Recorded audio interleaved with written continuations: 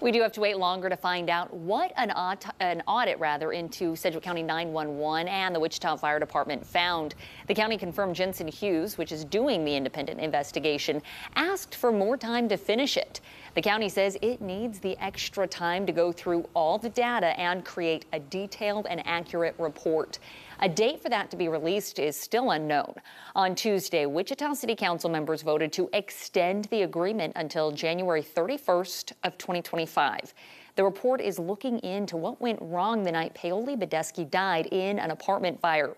She called 911 and told them her address. The firefighters union says dispatch did not tell them Bedeski was trapped.